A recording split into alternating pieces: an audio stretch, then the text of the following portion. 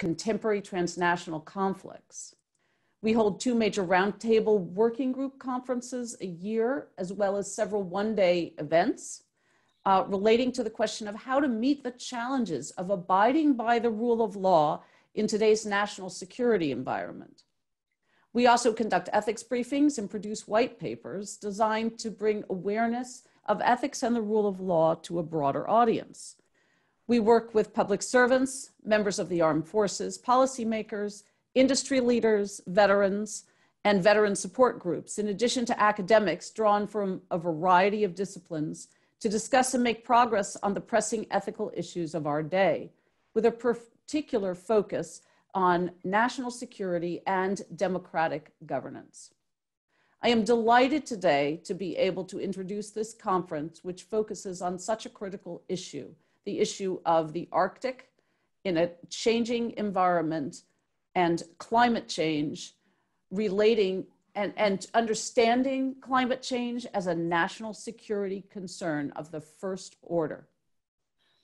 We are joined today by 2 other organizations, the Annenberg Public Policy Center and the Woodrow Wilson Center and its outstanding Polar Institute.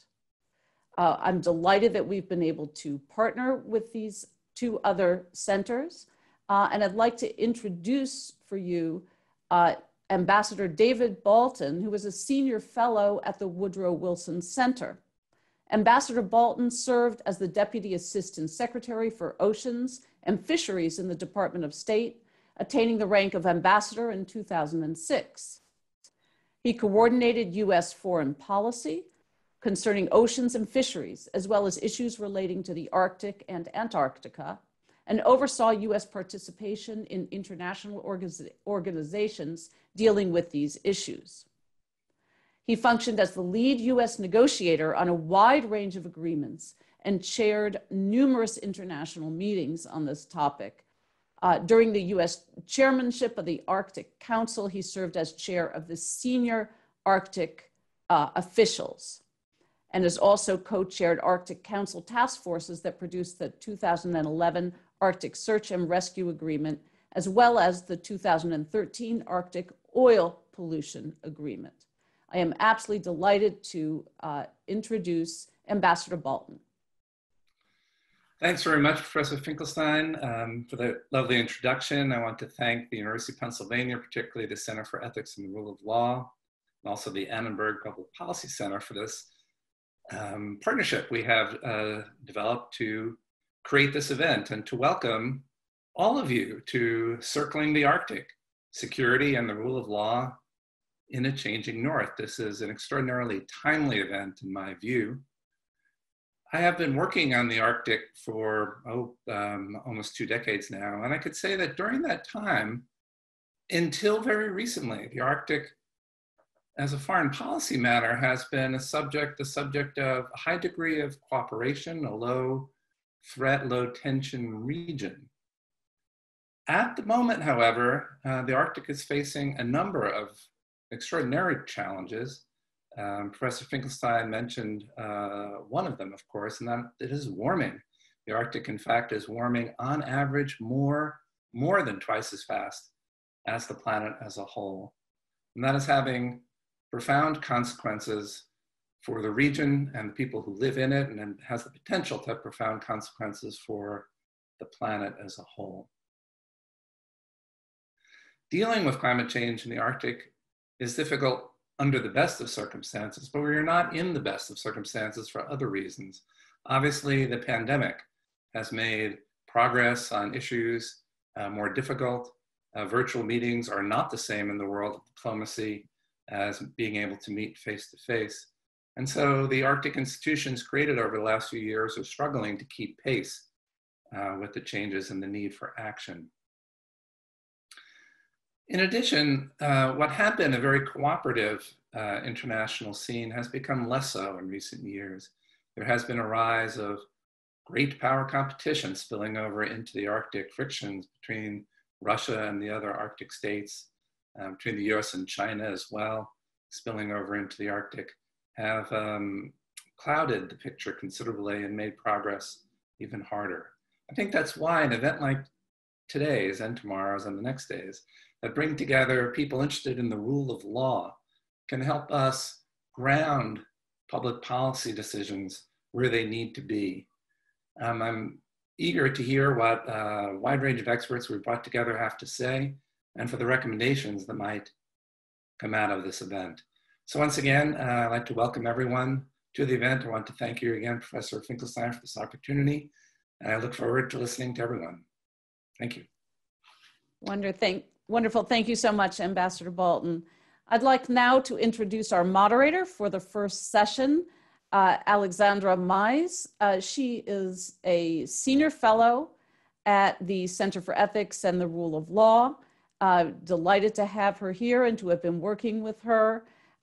She is focusing this year on the limits of sovereign power under international law in conflict and public emergency contexts, and national security implications of the exercise of sovereign power over strategic resources. Before coming to Penn, Xander spent over a decade in private practice, preventing and resolving international disputes. Her work focused on representing and advising sovereign governments and other clients in US courts, in treaty-based international arbitrations and public international law disputes, and in designing and implementing rule of law-based legal reforms and human rights best practices. In addition to her work with Searle, she teaches international human rights law at Georgetown University Law Center. She's also a non-resident fellow at the Center on Sustainable Investment at Columbia Law School, at Columbia University, and a political partner of the Truman National Security Project. I am delighted to welcome Xander Mize. Thank you so much, Claire, for that lovely introduction, and to Ambassador Bolton for his very timely and inspiring remarks to start our conference today. As Claire said, Searle as an entity seeks to guide policy and decision makers and raise public consciousness on issues vital to ethics and the rule of law that affect national security. And as Ambassador Bolton noted, there is perhaps no more vital issue in American and global security today than the effects of climate change. And those effects are being felt acutely in the Arctic region. So over the course of the next few days in public and closed sessions, we will investigate the intersections of climate change, national security, and Arctic policy.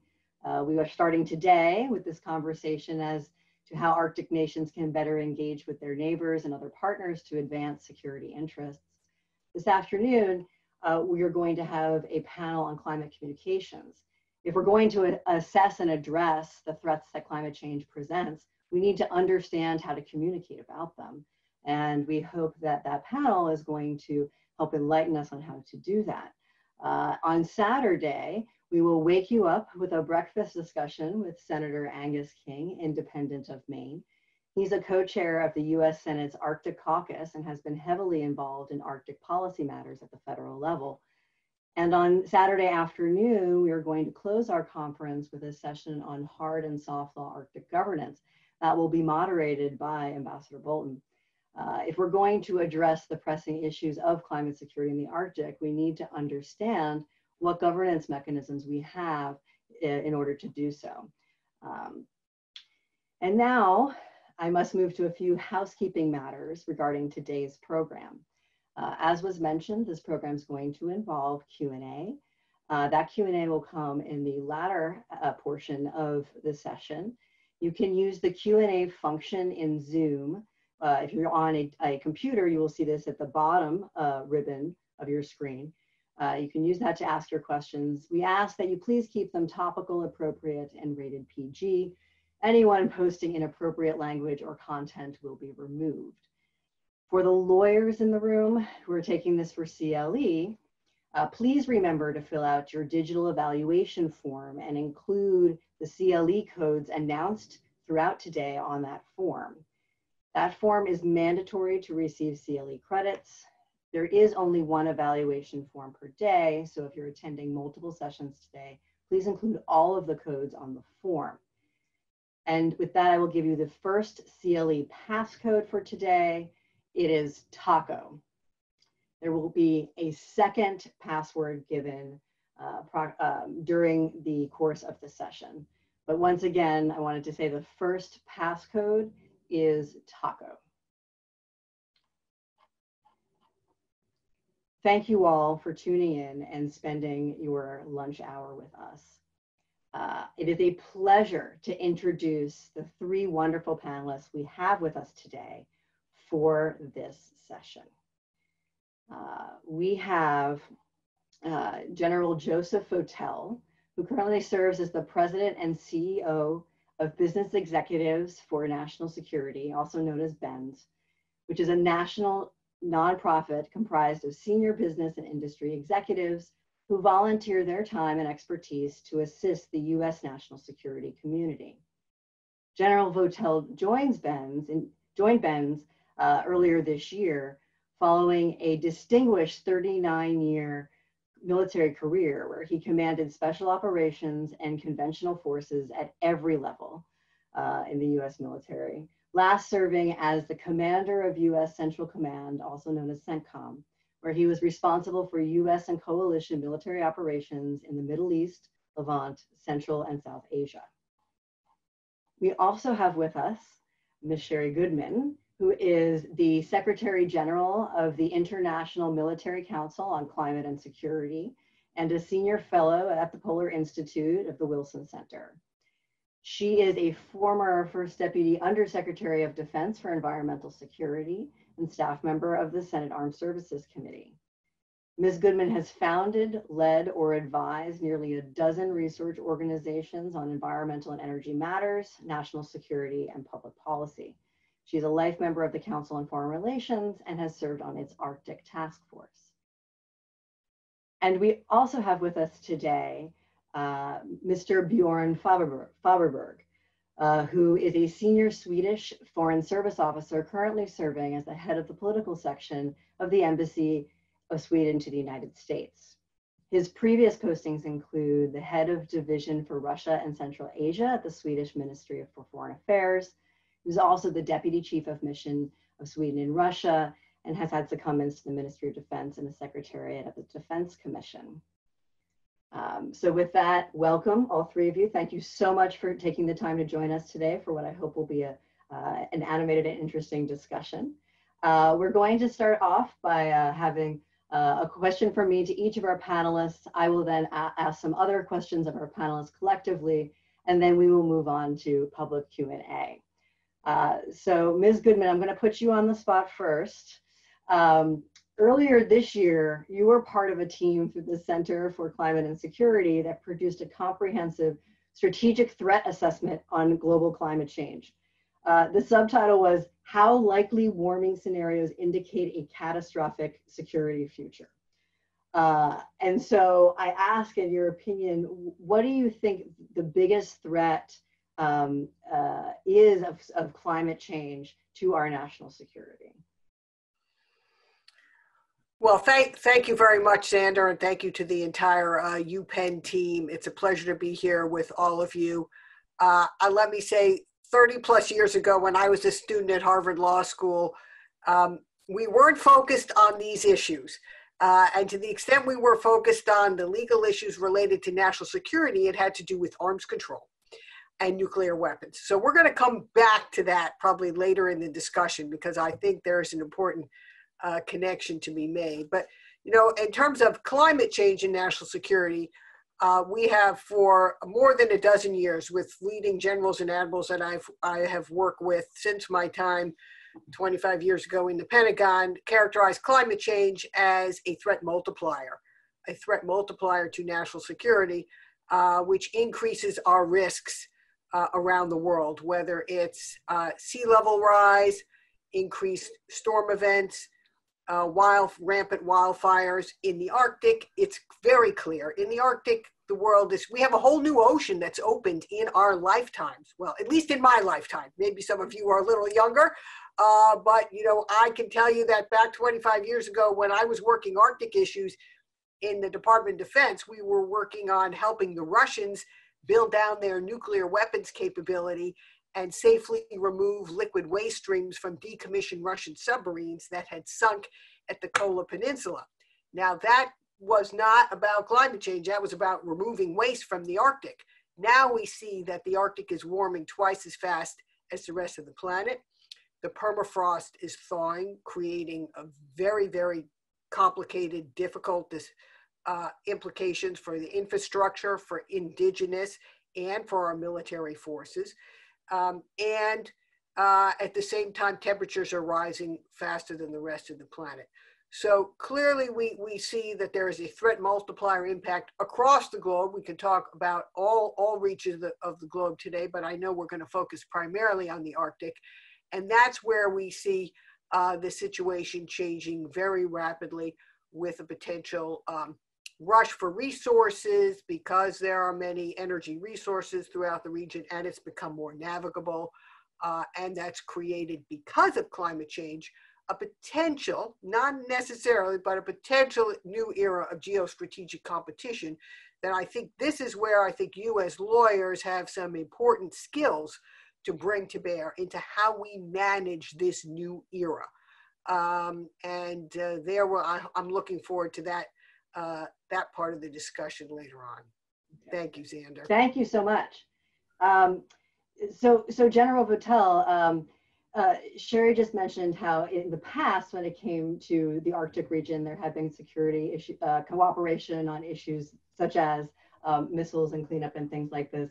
Do you think that Arctic nations' security interests align still when it comes to the Arctic, whether on climate security or on other aspects of security in the region? Thanks, Xander. And like Sherri said, I'm very glad to be on a panel with both Sherri and Bjorn today, and glad to support this event here for Searle.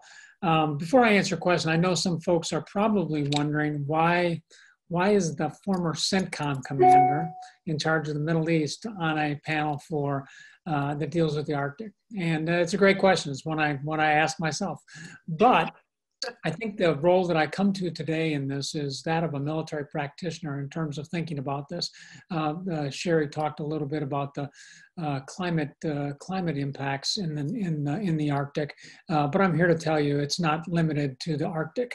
I saw it very vividly in the area in which I last operated, and whether that was the loss of arable lands or the significant water issues, or the increase in storms by quantity and quality, or the migration movements of people around the area. It certainly is an impact to us. So it's certainly something that military leaders have to take into consideration. And then secondly, this idea of great power competition is incredibly important.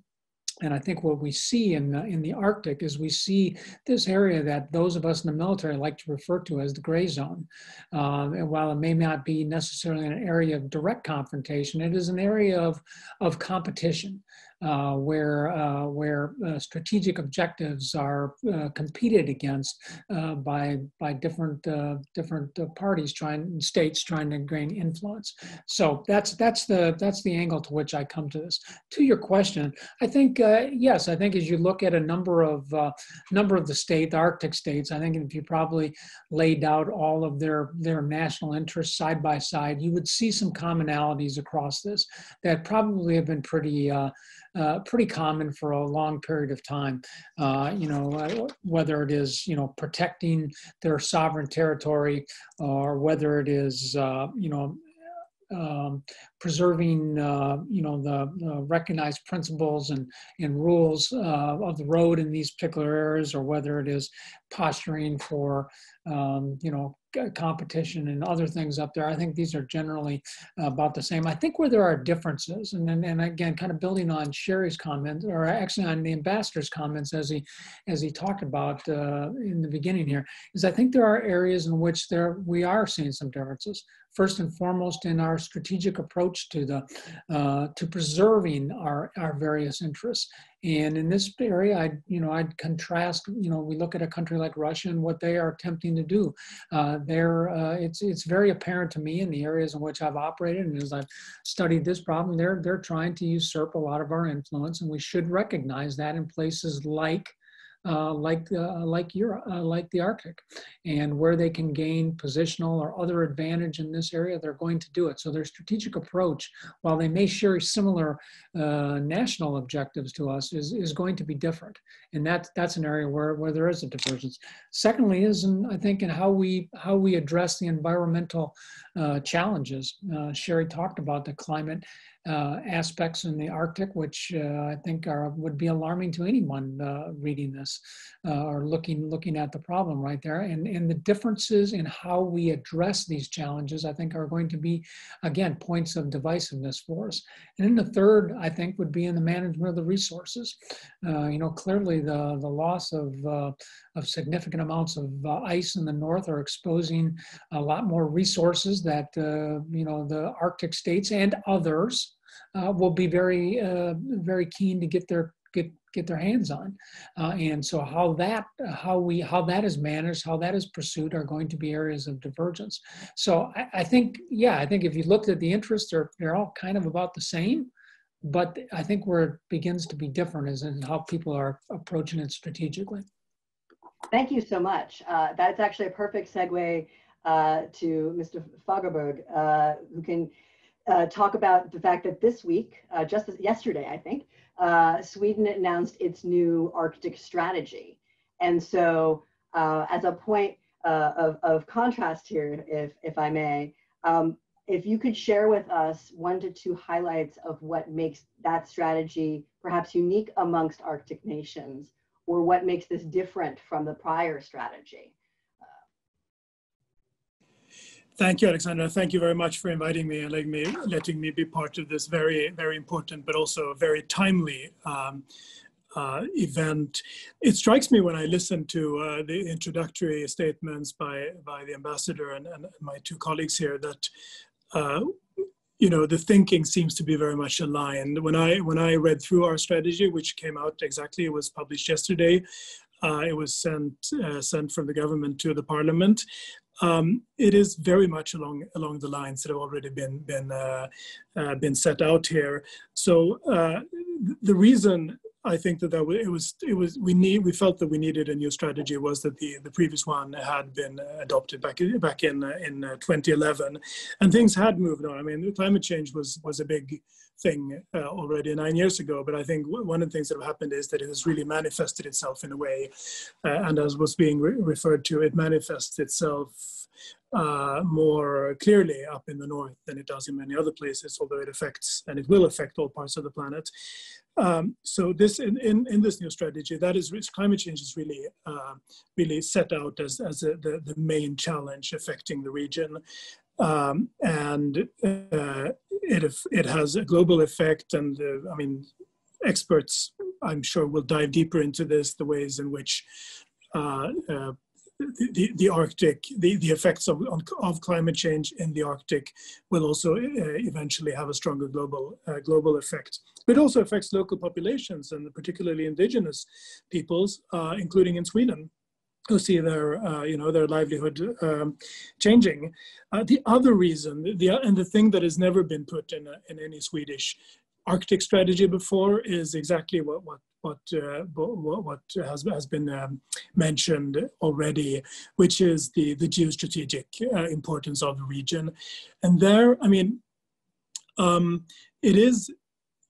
it is true that the way in which the region is changing, the fact that as was said, there is like literally a new ocean, which used to be covered by ice, and it's on every projection it will grow. That is a fact, and that has geostrategic implications of various kinds.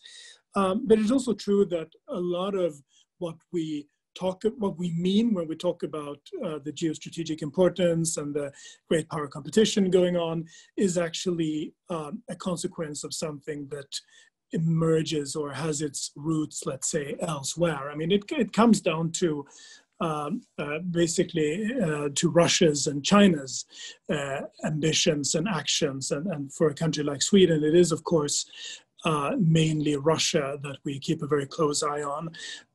And so in a way, this new, let's say, expanded Swedish approach to the Arctic also reflects the realization that our neighborhood, our security neighborhood has changed, and it has changed as a result mainly of Russia's actions, the war against Georgia, the invasion of Ukraine, the ongoing war in Ukraine.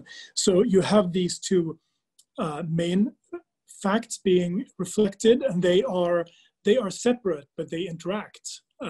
Let's say, and I'm happy to sort of come back and dive deeper into that. But yeah, no, and let's do that, because there are those, all of you have mentioned this great power competition, this tension here, and there are those who say that while, as the Ambassador Bolton pointed out, the Arctic had traditionally been a more tranquil and non-confrontational place, that this is the new conflict playground. This is the new place where we will see actual interactions when it comes to use of the sea, or geopolitical diplomatic actions in other forums. And so on that, though, I pose a question to you, to all of you, of this intersection of the economic development with the security development, with the sea lanes in particular. Is this a potential for cooperation, or is this a potential for tension? And there can be both, but what, if you could give your opinion as to which is more pressing at the moment. Sherri, I see your mic off. Okay. So I think, particularly for Russia, which has long derived a significant percentage of its GDP from Arctic activities, the economic opportunity is paramount. Now, the security, the militarization and nuclearization of the Arctic, which has been ongoing over the last 5 to 10 years, helps to support turning the northern sea route along Russia's long Arctic coastline into a toll road for transport from Asia to Europe. So that's the economic activity. They're seeking foreign direct investment. China's a big partner in that, in investing and enabling, providing the capital and the equipment and sometimes the wherewithal to extract Russian energy resources across the Arctic. So the economic opportunity and Russia's Arctic identity, it's long seen itself as an Arctic nation in ways that the US really has not, I think are paramount, but the security interests are designed in the first instance to support that. And in recognition that the geostrategic equations have changed because of climate change in the Arctic, with a more navigable Arctic. Other nations, China, the US, many others now have access potentially to those resources. And it affects how Russia deploys its key weapon systems, its submarines, and its missile defenses across the region, as it affects ours in some cases. So one should not, it's not a binary choice between no conflict and war. I think sometimes people make that mistake. There is a long spectrum of conflict that General Votel knows very well from his special operations experience. No one's expecting armed conflict in the near future, but this gray zone, the increasing pulsing overflights of Russian aircraft closer to NATO, Swedish, US airspace, is concerning, and it takes us back to the need better to understand, to be able to manage that competition the way we managed it during the Cold War, when we had our nuclear forces on high alert, was to have a series of confidence building measures and arms control agreements that allowed us to have more transparency. And I hope later on we'll get into how we might think about creating such a structure to manage the increasing competition in the region. Thank you. Would either of your colleagues like to also comment? Yeah, I would just really throw my support behind Sherri's comments there. I think that's exactly right. I think it's hard to, your question was about, which takes priority, the economic or the security aspects of this, and I think it's really difficult to make a choice in terms of those. I think they do have to be executed in hand in hand with each other, and in our history, when we've done that. When the United States, with its allies, has done that, has balanced their economic objectives with their security objectives, that has almost always resulted in a better approach. And so I think we have to look at how we do that. I'm a big believer in kind of the comprehensive approach to these types of problems here, economically, militarily, from a security standpoint. Informationally, et cetera, and making sure that we have a comprehensive approach to this. I think the concern is that if we don't have a comprehensive approach in an area like this, where admittedly, the chances for open conflict are not very high. We could end up dying a strategic death of 1,000 cuts here. I mean, think about the normalization, the normalization of just what Sherri was saying. Increased creeping of flights, normalization of regulation of the routes that go through this area that are not favorable with our objectives. Yet they become a fact of life because we aren't there to check them. We aren't there to challenge them through our presence or through the courts or other things like this. I think begins to create a situation that does not support or preserve our long-term interests in the area. Go ahead. Yeah, no, I can jump in quickly. I mean, just to really highlight, this is one of the sort of core messages of the Swedish Arctic strategy, to set out that it's not like an empty space. It is not like there is a lack of international legal regulation of this area. I mean, there is the UNCLOS, there are all the organs created under the UNCLOS, and there is, we have a whole long list of regulations and so on. So that is, I think that's an important point to emphasize. I think there is every reason why everybody, including Russia, should have a lot to gain. I mean, Sherri laid out one of them, which has to do with the fact that they have a lot of their resources up there. I think we have also seen that Russia hasn't always acted, let's say, in line with what especially outsiders might perceive, for what ought to be their best interest, and they're sometimes security interests trump economic interests. So we have to be, and that is really one of the messages of our strategy. We have to sort of do what we can for the best, increase cooperation in the Arctic Council, which is functioning very well. One of few international platforms where cooperation with Russia is proceeding basically without, with very little friction, while at the same time, and that goes for Sweden as well. When you look at our military, the reinforcement of our military, significant elements of that are happening in the northern part of Sweden, because we see the risks as well as the opportunities. Yeah. So you make a very interesting point, mentioning how the Arctic Council and how this is one of the more cooperative international bodies, should we say. But also notably, the Arctic Council's mandate does not include security directly. And you also mentioned UNCLOS. So for those who are not aware, UNCLOS is the UN Convention on the Law of the Sea. This is one of the most widely accepted international conventions on the planet. But dare I say, the United States is not ratified this convention, so we are officially not a party. We recognize some portions of that convention as being customary international law, but we are not formally a party to it, unlike other Arctic states. And we see this treaty having real implications for interactions with other nations. For example, in the South China Sea, there have been a few disputes that have come before the tribunal that handles that convention as regards use of resources in that area where the maritime boundary is drawn. When we look to the Arctic, all of you have talked about resources there. Well, as this opens up, there may be access to more resources, and some of those maritime boundaries not having been drawn, this is a potential point of issue. Plus, with navigable seas, with military having access to different areas and not, where they're permitted to have their ships and not, connects to that. So I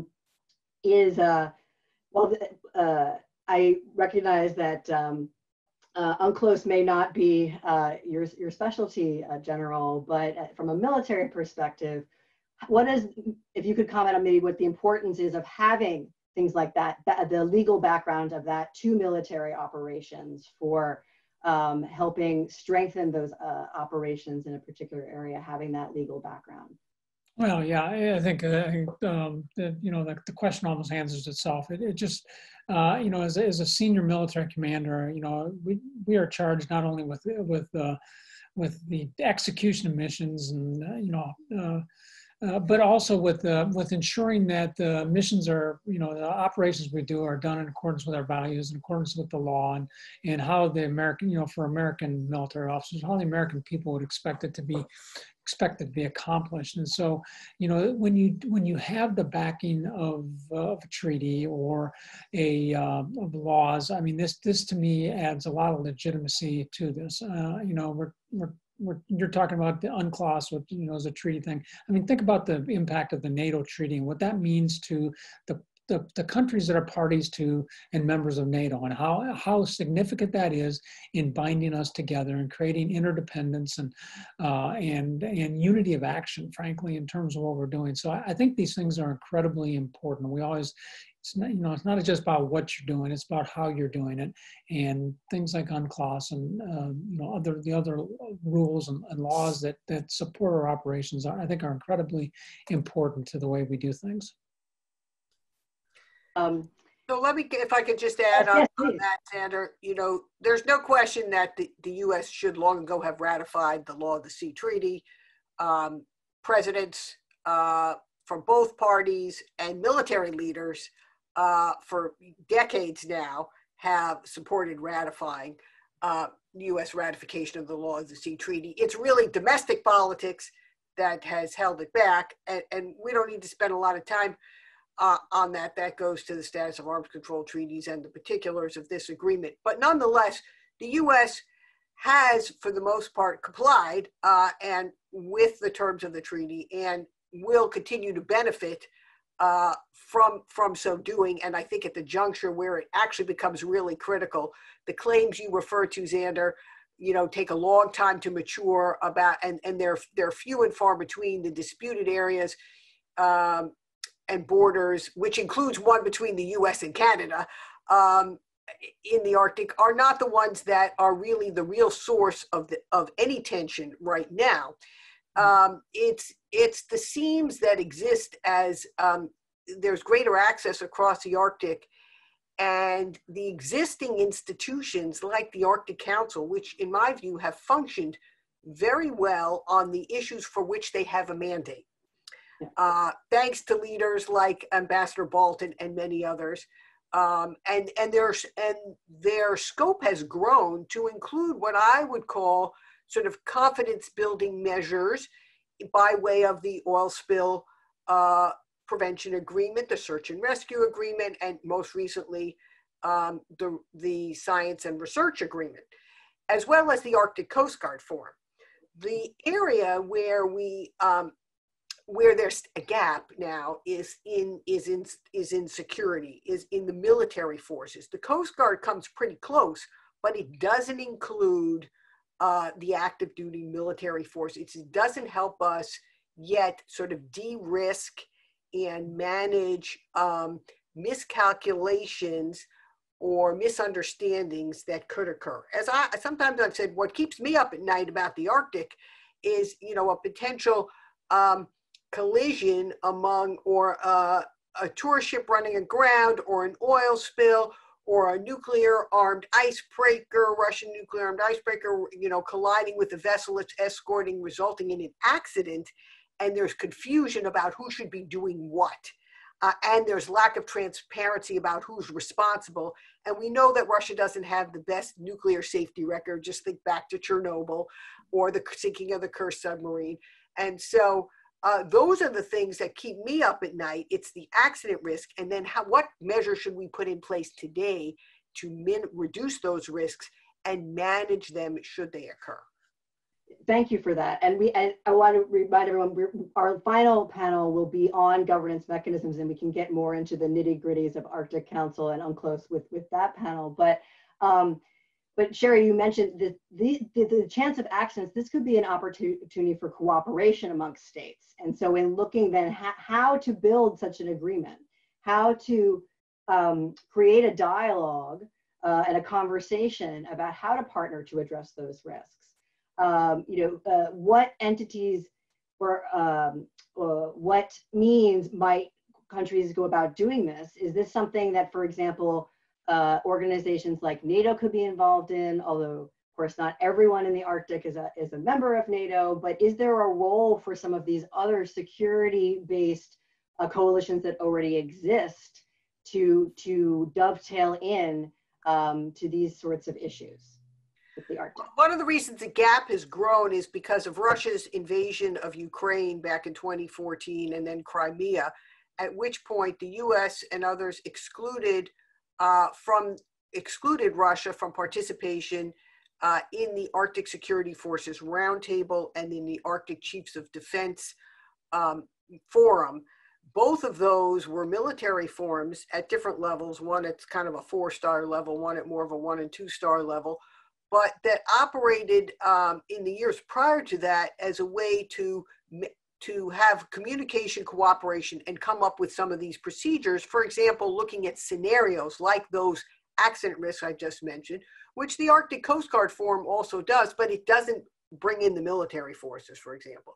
So I think it's worth looking. I mean, I was part of a State Department team a few years ago that with General Lesliles, another retired 4-star, we recommended in this report for the International Security Advisory Board that we re-examine the U.S. participation in these forums and then look at other agreements like Open Skies Agreement, Dangerous Military Activities Agreement. There are historic arms control agreements dating back to the Cold War that could be, portions of which could be applied to the Arctic. Not all of them cover the Arctic geographically today, or we haven't tried to utilize them for this purpose.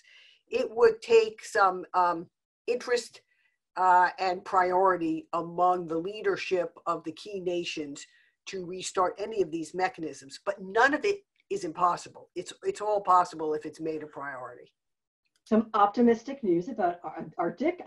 This is very good to hear. General, I think you were about to say something too. Thank you.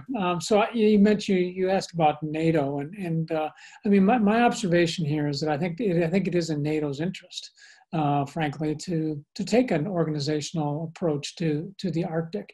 You know, I mean, as I think I mentioned a couple of comments ago, I mean, the Arctic represents a gray zone that has an impact on European security, and I don't think in security of the North Atlantic organization, all the states that belong to that. So I think there is an interest in that, and I do think that NATO can do that. I recognize not all the states, certainly not Russia, but not all the other states are members of NATO, but we figured out ways of doing that. You know, it was interesting as you look at the list of Arctic nations, you know, only one of those wasn't fighting ISIS in Syria or Iraq.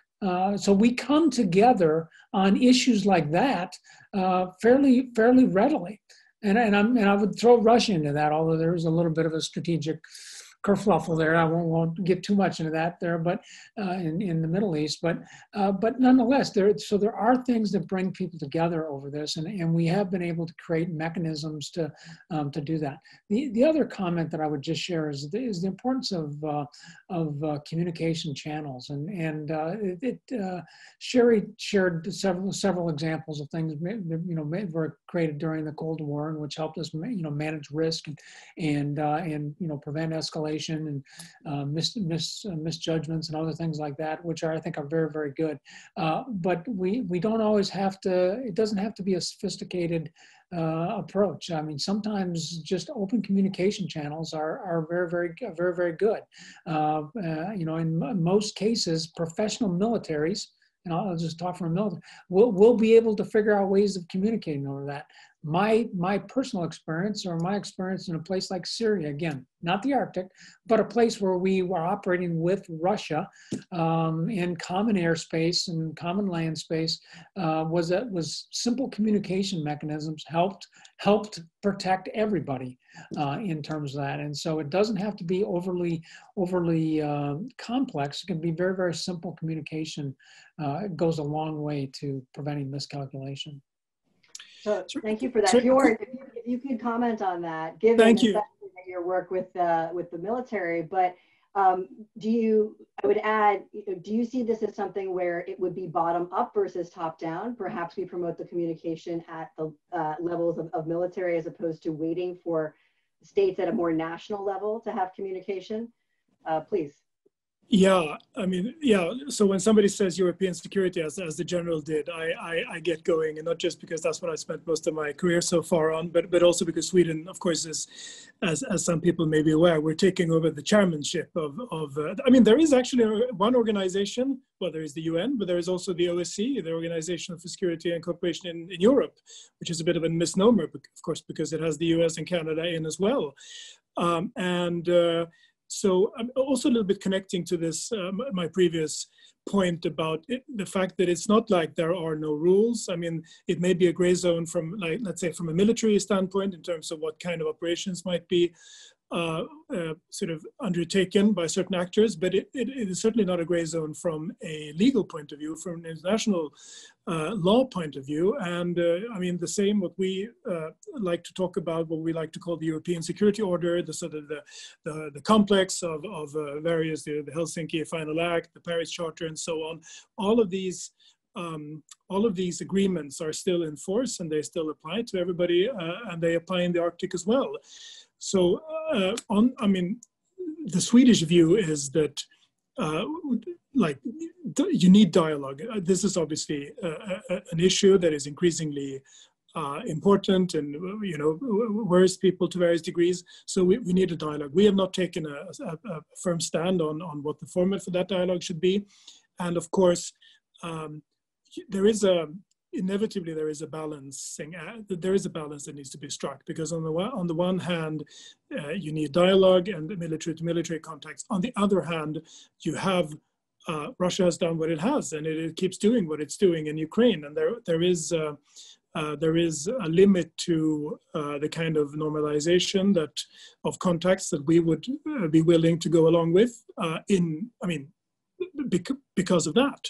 So that is obviously one of the balances that have to be struck here. But we are certainly in favor of dialogue on security matters in the Arctic.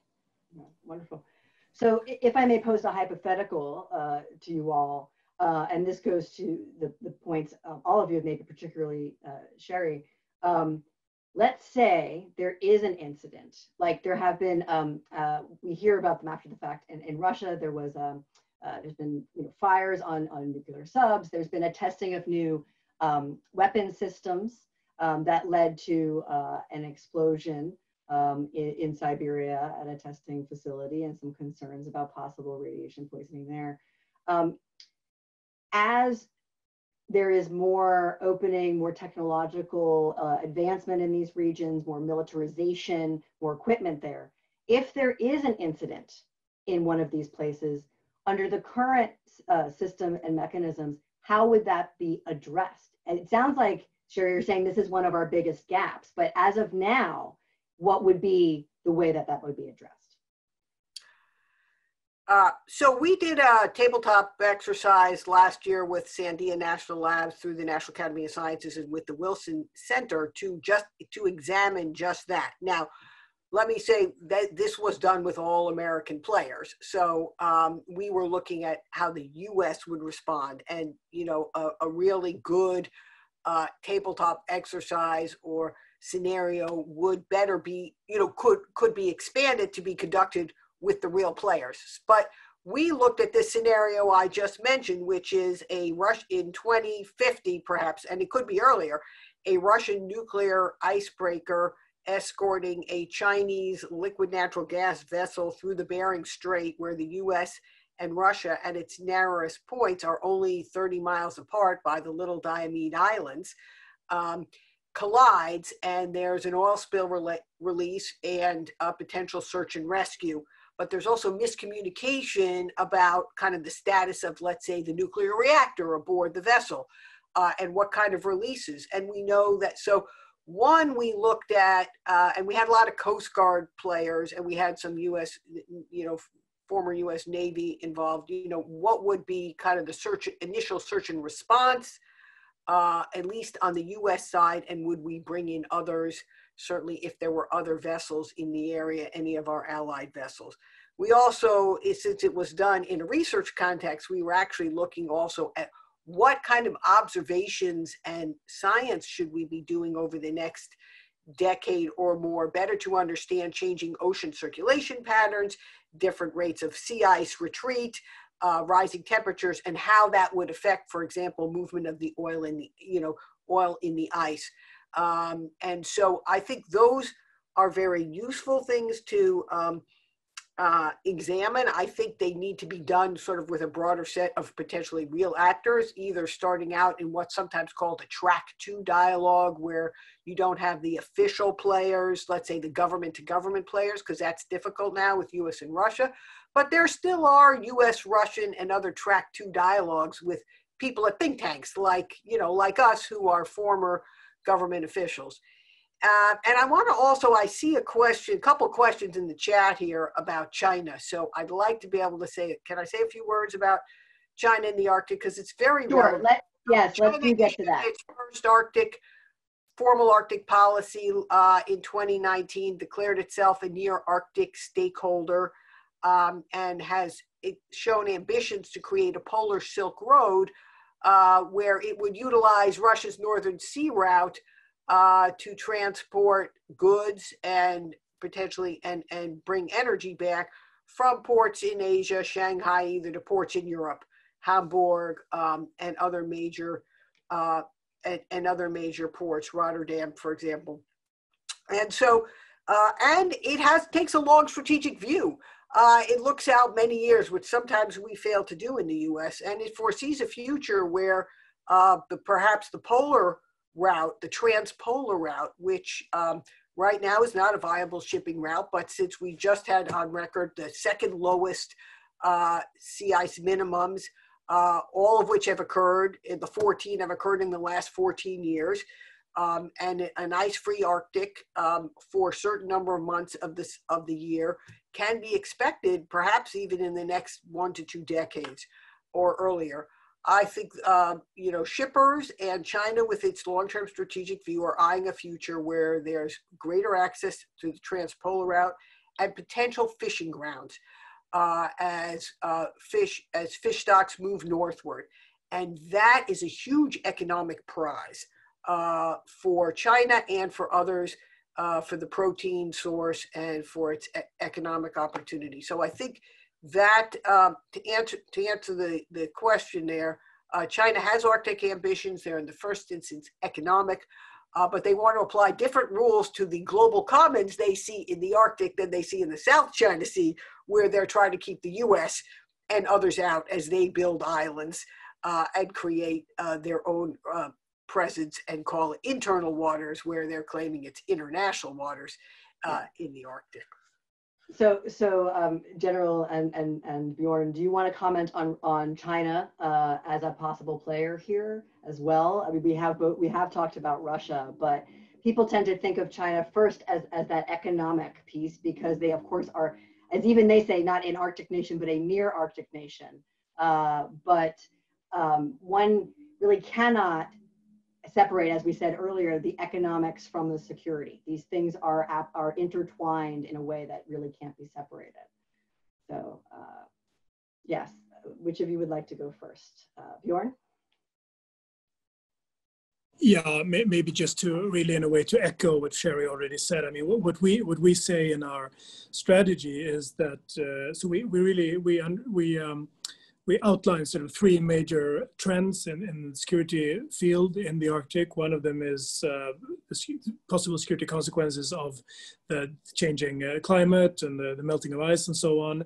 And then what I already spoke about, which is the military dynamic, which is driven by Russia.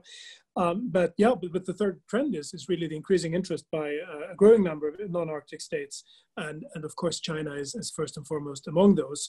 And we highlight that might lead to conflicts of interest and make the observation that while China is in general expresses support for international right, it does act in a selective manner, as Sherri was just referring to, especially when it comes down to issues that China considers to be its core interest. And of course, the question is whether anything to do with Arctic is or in the future might sort of be seen by China as a core interest. And I don't know that I'm an expert on that, but so that is certainly an observation that we make publicly.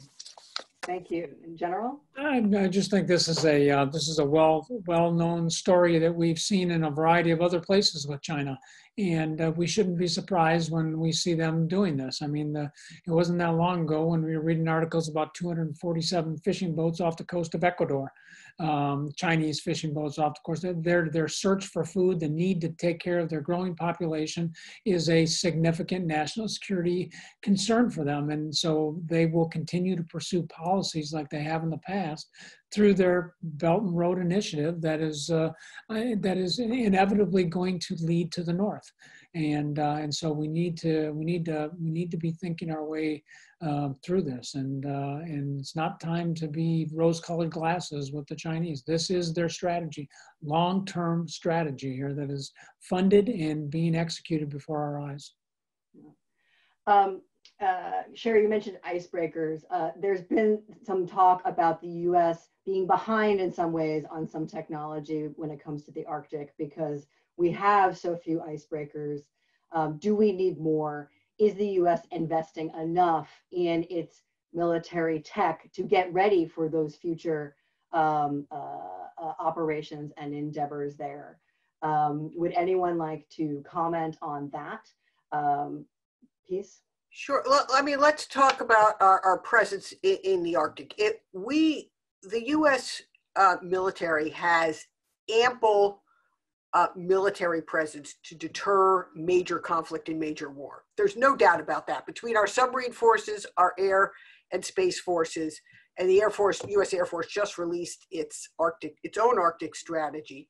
And we've increased our capability to deter. For example, the major threat in recent years has been missile strikes from North Korea, China, Russia, and we've increased our presence to conduct missile defense out of our bases in Alaska, and we've long had that capability. So that no one should worry about an attack from a missile or a force or in the Arctic. Now, the challenge really comes to what kind of surface capability do we need?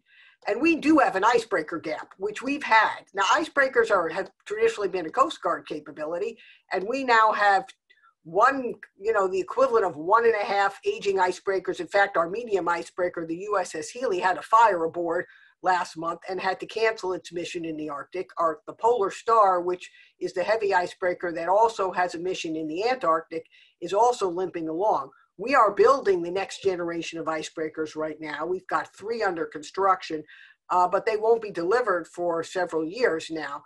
And so we're kind of late to the game.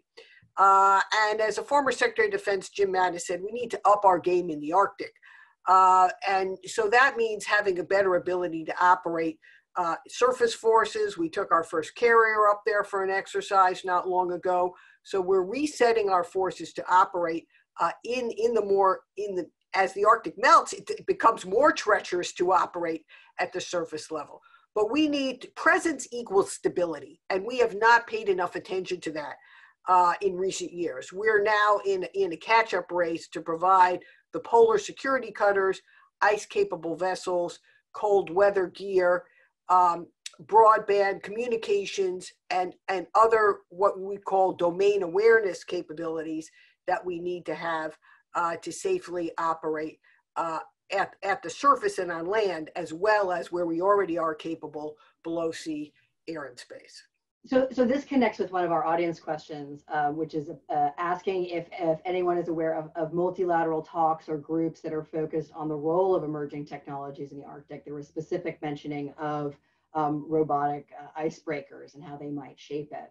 But is this something that there could be regional cooperation on, or at least some coordination? Of course, there is scientific coordination through the Arctic Council and some other means, but when we start to get into high tech, then we also get into issues of IP and who holds the rights to certain things, which is another avenue of tension between the United States and China, but not just the United States. There are other countries, of course, that have this tension too. So would anyone like to address that point?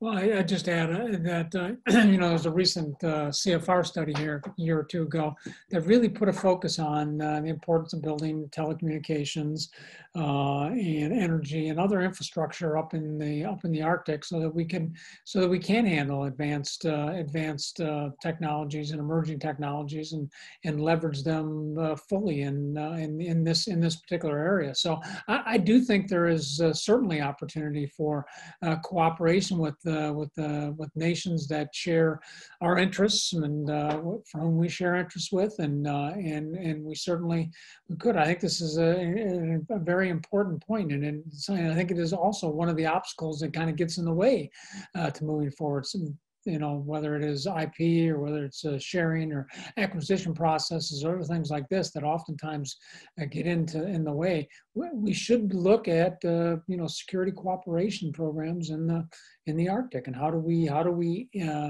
make ourselves more interoperable and more mutually supportive with the countries that we are allied with. I think it's very, very important. Bjorn, do you have anything to add? Well, we were U.S. specific. U.S. is not alone in having some of these struggles. So. No, for sure. I mean, we are one of the few ways in which Sweden is a superpower is in the field of icebreakers. So that's one thing, of course, because we couldn't have access to some of our northern ports without them. Although I guess that might be one of the few benefits of climate change, that some of the ice, actually we are able to rent out our icebreakers for longer periods every year, but that's meager consolation, of course. No, I mean, the Swedish view is that, I mean, we always so Sweden is not a member of NATO, but we are a very close defense partner, and we very highly value our defense cooperation with the U.S., which is close and deep, and we're developing it. And the transatlantic link is something that our politicians always sort of come back to and underscore. So so it just follows from that a robust U.S. capacity to operate in what we are now increasingly actually pointing to as a critical area for our security as well is to be welcomed. Thank you. So it has been mentioned that Sweden has an Arctic strategy. The U.S. has an Arctic strategy. Our different military departments have also released Arctic strategies. As was mentioned, the Air Force most recently did that. One of our audience questions is, how far is the U.S. behind on planning for climate change and Arctic security? And is military leadership making plans that recognize the reality of climate change, notwithstanding the politics surrounding the issue? So perhaps this is an opportunity to address the fact that our military, being apolitical, has these strategies, and that is separate from perhaps the political divisions of government. But if I may, General, if you could explain that separation, and how, of course, the military has been a leader in that sense on issues of climate and security for years now with its planning and reporting. So how that fits perhaps into the larger security strategy. Yeah, well, I mean, I think within, certainly within the Department of Defense, as Sherri's an example of, and the ambassador in some of his roles as well. I mean, has an infrastructure in place with with offices, with leadership for people who are able to think and understand and provide guidance in terms of how we do this. So we have some well-developed institutional approaches to this that are part of our process. And I think this is a really important aspect. This is where the continuity of thinking and other things really kind of comes into place. So it's important to have on the policy side to have that structure in place within our government as we move forward. I think. As military commanders looking at these challenges that we're facing with, what we're always thinking about is we're thinking about three things. We're thinking about policy, we're thinking about resources, and we're thinking about risk. And as you think about each of those things, I mean,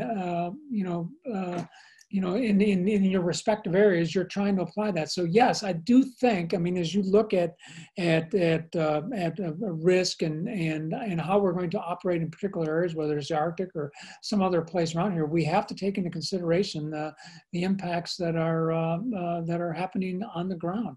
I mean, we see in portions of the Middle East, certainly in Africa, we're seeing it playing out here between Egypt and Ethiopia, the concerns over water and the impact that has on how nations look at their own security problems and their own sovereignty. And this is definitely going to influence how planning is. So that plays in there. And frankly, I know there are some political aspects. I know there are very heavy political aspects to talking about climate change and everything else. I don't see those playing out as much in the day-to-day reality of military planning and operating in these particular areas. I think there's a recognition of this. I think our back structures help us to preserve that, and I think we have to always make sure that is a factor in our planning. Yeah. So agreeing with General Votel, let me add, I sometimes say in the Arctic, we need to be able, and elsewhere, we need to be able to walk and chew gum.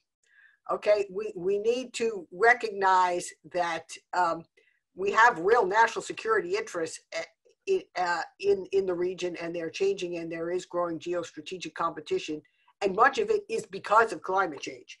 The recent strategies have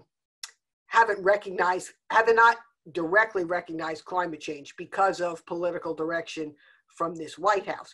It's not that, I mean, the preparations and the planning are all, I'd say, are all address the security needs as they should by the military departments. They're just using sort of euphemisms for climate change because of this administration, which is a shame because, it's like having your head in the sand. And that is, that denial does affect leadership at certain levels, not at the military at the highest level. I think Secretary Mattis was very forthright about it. But it does mean that some of those who at the more working and mid-levels who would probably be more proactive feel the need to be somewhat constrained by their activities or to use other workarounds now. So I think it's important to use the science, to do evidence-based planning, which is really what the military is all about, using the facts on the ground, sea, air, wherever they are, and the best data and the best evidence to make realistic assessments and realistic judgments. Yeah, well, thank you for that. The issue of climate change from impacts from a wider point of view, so not just the Arctic. I wonder, are there lessons that we can learn from how it's affecting the Arctic to apply to climate change security interests more generally, or vice versa? General Votel's also mentioned some examples from non-Arctic places of incidents, but is there a particular example of a lesson learned that perhaps we can apply to the Arctic specifically that any of you would like to share? whether it be on coalition building or on timing of trying to build that coalition or something else?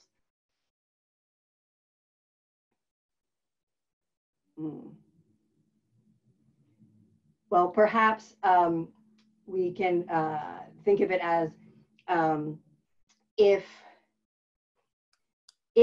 this is well, not if, it is a big and global threat. There is a connection with the use of fossil fuels helping to advance climate change. Excuse me. And there are quite a few fossil fuels in the Arctic region. This is one of the opportunities that is pointed to for possible economic development in the region. That there may be, as the ice melts, more opportunities for extraction sector to operate up there. And yet we see a move globally away from the use of fossil fuels. And if I dare may point to Sweden, Sweden has been a leader on this in shifting its energy sector into renewable energy and other things like this. And of course, Sweden also being an Arctic state. So Bjorn, perhaps you can comment on how that shift to greener energy fits into a larger security plan for Sweden or for Europe more generally. Yeah, no, that's a very good question. I am not sure. I mean, there are, like I said at some point earlier, there are all these ways in which climate change, I mean, because it affects the whole planet and so many aspects of our lives, it does, of course, have security implications. But I think the Swedish view is really that what we are doing, the kind of measures we're taking to mitigate and hopefully at some point even reverse climate change. One of them is, of course, that we have since 3 years back, Sweden has a policy which has a very broad support in our parliament, which has as its stated goal that Sweden by 2045 should be the first developed country which is not dependent on fossil fuels and which sort of has arrived at zero net emissions of greenhouse gases. And that's very ambitious. And there, I could spend a lot of time talking about all the money that is being poured into making this reality. But I think from our point of view, this is really, it's worth doing. It's like you don't need to sort of bring security arguments in to argue for why this is a good thing to do. It's a good thing to do because it is ultimately about, you know, I guess in some way the future of our species and many other species. So I mean, I don't know that those connections are necessarily made in a very overt way, it is more like a supporting argument for doing what we are, because of course there is a lot being written and analysis being written about all the ways in which changing climate can wreak havoc especially in more vulnerable parts, as the general was referring to. I don't know that the Swedish policy here is driven primarily by, let's say, fears or concerns about what the implications, the security implications of climate change might be in our immediate neighborhood or for ourselves. It's more about, you know, it's the right thing to do. Well, as you know, Sander, many banks and investment houses have recently announced that they're not going to invest in extraction of oil and gas in the American Arctic. So, and not that was going to happen anytime soon. Shell pulled out 5 years ago. Oil prices have plummeted. With the increasing number of net zero commitments, including by China most recently, at the UN last week, which claimed it's going to be net zero in emissions by 2060, despite building several coal-fired power plants per week. So they've got a long way to go. But nonetheless, we are in an energy transition, and the demand signal is beginning to decline, especially for expensive oil and gas resource extraction. So I think it will still happen in parts of the Arctic, particularly the Russian Arctic. Less likely to happen in the U.S. Arctic. I want to point to, there was one I thought interesting question among those. There's many. I'm sorry we can't answer all of them probably now, but a questioner did ask about Svalbard, which I think is an interesting Yes. dimension of what General Votel talked about in sort of gray zone. Because Svalbard, while it has a unique legal status, while it's part of Norway, it is sort of a demilitarized zone. It allows for international research under the Svalbard Treaty. Russia, China, others have research stations there. Russia, until recently, had a coal station on Svalbard. It's not part of the European Schengen zone. And so, and various times, Russia in over the last year has lodged sort of diplomatic protests against Norway for their activities on Norway, claiming sort of exclusion or failure to comply with provisions of the Svalbard Treaty. Now, none of this is making sort of New York Times headlines yet, and I don't expect it to, but it's part of a pattern that I think we need to pay attention to, because why were we blindsided in Ukraine and Crimea? We weren't paying attention to those little green men. And in Svalbard in the Arctic, it's not going to look like little green men. It's going to look different. And we have to be prepared to identify and observe and track these trends that could lead to, not conflict is not the right word, but it's disruption and a different form of aggression. And we don't yet know what that's going to take, but Svalbard is certainly a place where we need to have our eyes wide open. It's very strategic, has a lot of radar tracking stations across it. It's in a unique place, unique geography, and uniquely close to Russia. Say ditto with Greenland. This is an area where, in particular, China is attempting to make inroads and create influence in extraction of critical minerals and tourism, and infrastructure and energy here. And I mean, these things seem fairly innocuous to us, but again, it's this idea of a death of 1,000 cuts, the impact of a long-term strategy that we are not paying attention to, checking where appropriate, and then making sure that we preserve our own interests in the long term as well. So I think, in my view, I think that's kind of how I've been thinking a lot about your question a little bit earlier. So what role does the military play in doing some of this? It probably is not a direct role, particularly when it comes to the to protecting, controlling climate change and addressing that. But one of the things we do is by our presence, by the infrastructure that is in place, by the ability to exercise and operate in areas, we exert our own influence. We exert a national influence and the influence of our partners that are with us. And that, I think, directly supports economic, informational, diplomatic efforts that can get after this. Again, I think it's about the comprehensive approach, and it's a recognition that while you may not be doing something directly to address the problem, the supporting effort to it is very, very, very, very important. And this idea of the supporting effort and the coordination there, I think connects with one of the questions that we see in the chat. And I want to remind everybody that the Q&A function at the bottom is where you can ask questions. Please continue to have those roll in. There's a question that, in addition to Sweden, is it possible that other allies like Canada, Finland, European Union, or another non-NATO state with which the US has close relations could create some form of joint offering for security? I guess that maybe the implication here being to counter China influence or Russian influence. And I think we talked a bit about this, but to take this question one step further, it is in looking to build cooperation, is it helpful to have this parsing of alliances, or to combat the great power competition? Or do we need to embrace China and Russia into these sorts of coalitions and dialogues now? Look, I can't make, go ahead, General. I was just going to say, I think the inherent advantage the United States has, we have a lot of people who want to, I'm speaking from a U.S. perspective here, is that we have a lot of people who do want to partner with us. And so, I think it's always important that when we look at our list of partners and allies and friends, it's always longer than Russia's or China's.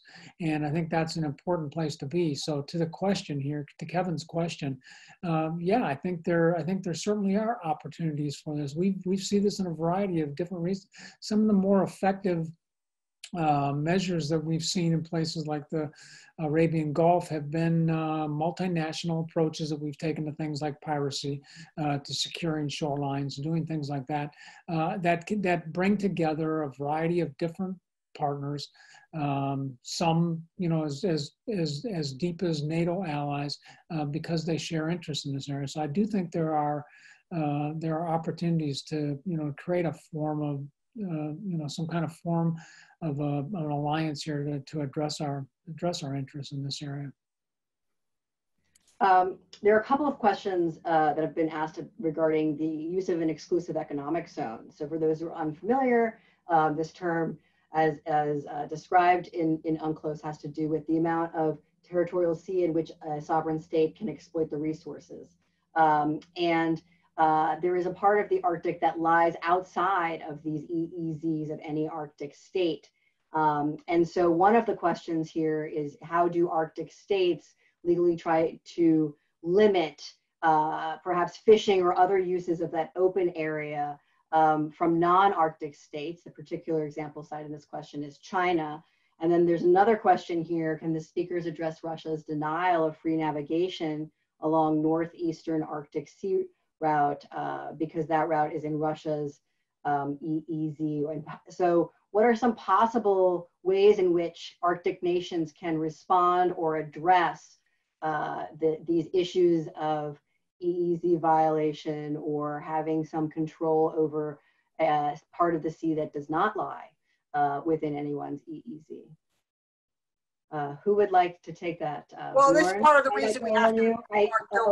Sorry, go ahead, Sherri, and then Bjorn, because he has not spoken. Part of the reason we need to improve our domain awareness in the region is we don't know where what's up there much of the time. And if you take a snapshot on any particular day off the coast of Alaska, as the Coast Guard sometimes does, you see more foreign vessels than American vessels during the summer. So we need to increase our domain awareness in a variety of ways. To understand what vessels are up there. That's true across, you know, it's not only an issue in the Arctic, it's more challenging in the Arctic because communications above certain certain degrees high north becomes even more complicated. But it's also true that in vast parts of the South Pacific, we don't know what vessels are out there, and that's why we have trouble tracking illegal fishing, as General Votel noted. So I think we need to improve that capability. You know, and Dave, I'm sure Ambassador Bolton is going to talk about the Central Arctic fishing moratorium, which he helped negotiate for the U.S., which does create a moratorium on fishing in the Central Arctic region, but allows the nations that are party to it, including China, over the next 16 years to conduct research and observations. And that sort of is, it preserves the moratorium, but creates that opportunity that when there's a viable fishery in the future, the parties to the agreement will already know more about what their opportunities could be to pursue that. So I think it's going to be important to develop some kind of rules of the road and increase domain awareness in the future. And I also think let's be careful not to conflate Russia and China in the Arctic. They're very different. I mean, Russia has the longest Arctic coastline. It's a status quo Arctic nation. You can't do anything in the Arctic without engaging Russia. China is not an Arctic nation. China has Arctic ambitions and seeks economic interests and advantage, potentially further than that even, but it's not an Arctic nation. And so when we think about those constructs, we need to recognize that. Bjorn, would you like to comment? Yeah, thank you. No, yeah, being neither an international lawyer nor a fisheries expert, I wouldn't sort of wade too deep into the EEZs and the fishery. I think, I mean, coming back to a previous point, or sort of a really line of thought, which is that the Arctic is in many important ways unique, but it is also not unique. And you know, if it has, given what it has been possible to achieve in terms of regulation of these things in other parts of the world, and other global problems, it should be. I mean, our ambition has to be to be able to do the same thing in Arctic. And finally, just to reinforce Sherri's point about, yes, Russia and China are not the same. That is an important distinction to make. And Russia, as you said, it is an Arctic country. It is a key player, and it is in the Arctic Council. It is playing a mostly constructive role. So that is an important distinction, which shouldn't be lost, even though there are similarities in other domains when it comes to how these countries operate. Thank you. Well, we have just a few moments left, so I would like to give each of our panelists an opportunity for the closing thought that they want to leave our audience today with. Also, for those who did not get the second CLE code, it is Zebra. And I repeat, the second CLE code is Zebra. With that, I'm going to start with General Votel. Brief final thought to leave us parting with today. Our greatest security accomplishments from a United States standpoint have always been accomplished through alliances and through working with our partners. And I would suggest that the challenges that we're facing in the Arctic are going to be solved the same way, are going to be addressed the same way, if not solved. They're going to be addressed the same way. And so this can't be a go-it-alone approach. We have to operate with our partners, just as we've done successfully in many different examples in the past. Thank you. Ms. Goodman. Okay, thank you. I'll foot stomp what General Votel said about the importance of allies and partners, and about also the experience that Ambassador Fagerberg referred to, you know, his experience with the OSCE and other institutions which throughout the Cold War played an important, if not low-key role in managing relations, even during periods of high tension between the US and Russia and other powers. So I think it's important to keep in mind that even in eras where tensions are growing among strategic competitors, it is possible to design constructs that manage that competition and that reduce certain levels of risk. And that's where I think you as lawyers or law students play an important role. And I would urge you to go back and look at some of these agreements, the OSCE, the Incident at Sea Agreement, the Open Skies Agreement, activities of dangerous military activities agreement. Many of them are referenced in this report, which you can find on state.gov, International Security Advisory Board on Arctic activities. I was the vice chair of that a couple of years ago. There's also a Council on Foreign Relations Arctic Task Force. And there's probably some other articles out there that I think would be useful if you're going to write a law paper or a law review article. I mean, I think there's some very useful ground worth exploring here as a ways to sort of revitalize or extend some of these agreements, bring in potentially new partners, set some new roles, potentially starting through a track 2 dialogue, and eventually enabling more fulsome discussion among governments at the appropriate time. Thank you. And Mr. Fagerberg. No, those were, thank you. Those were, I agree with absolutely everything. I think in a way you could maybe summarize them under the headings like there is no need to reinvent the wheel, right? You have alliances, work with them, engage with them. Also, you have a lot of stuff that was achieved during the Cold War, and a lot of that, and especially the methods through which it was achieved, are still, I am convinced, are still viable. And maybe, just finally to say that the Swedish Swedish message to the US is to, it's taken us a while to start really thinking of ourselves as an Arctic state. I'm not sure. I have a feeling that maybe it's a little bit like that in the US as well, that, you know, maybe certain other countries in the Arctic sort of have this more, it's more part of their persona or their identity, but we need you. We need the US in the Arctic. We need you to be engaged in a wide, I mean, in the security field for sure, that is, and I've spoken about that, but also in all the other fields. And of course, if the US at a political level could talk about climate change as the challenge that it is, without limitations, that would be welcomed by everyone else. So yeah, but looking forward to work more with you in the Arctic. Thank you very much. With that, I would like to thank all of our panelists for joining us today. We really appreciate your time and insight into these issues. I also want to thank all of our viewers today and participants, as I said, for spending your lunch hour with us. Our next public session will be at 3 o'clock to talk about communications. Again, for those who missed the second CLE code, it is Zebra.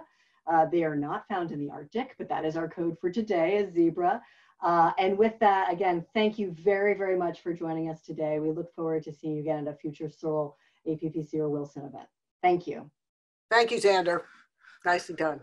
Bye all.